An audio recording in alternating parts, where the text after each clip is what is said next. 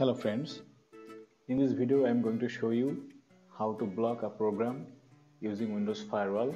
If you are using any fake serial key for any program, then you might need to block that program so that it cannot access your internet, because if it can get access to your internet, it may identify that you are using a fake serial key. So let's see how to do that. First, go to your start menu and then type firewall, F-I-R-E-W-A-L-L. Now click on Windows Firewall. If you are using Windows XP, then this method will not work for you. You should go to Control Panel and then find Firewall option from there. So now from this window we will go to Advanced Settings. Then we will click on Outbound Rules. Now for demo purpose, I will block CCleaner in this video. So first we need to create a rule. So on the right hand side, click on New Rule. As we are blocking a program from accessing our internet, so we'll select Program, then click Next. And we need to specify the program path. To do this, click on Browse.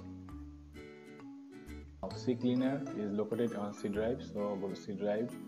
Now Program Files. Here CCleaner. Click on CCleaner exe, open, click Next.